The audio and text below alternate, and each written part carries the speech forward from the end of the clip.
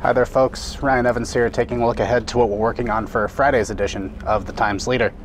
A Wilkes-Barre business has earned some international recognition for its work, and I'll tell you about the local cheesemaker who's won a World Championship award. And reporter Ed Lewis had a busy day in Luzerne County Court today, including sentencing of an Edwardsville man who Kingston police arrested nearly 2 years ago for having a sexual relationship with a 14-year-old girl. My colleague Jerry Lynott was on hand as La Tolteca Mexican restaurant formally opened today on Public Square in Wilkes-Barre, complete with a ribbon cutting and a mariachi band.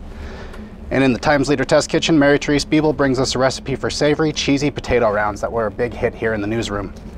As always, folks, we thank you for reading. If you're not already a subscriber, call 570-829-5000 or visit timesleader.com/subscribe. Thanks for watching and have a good day.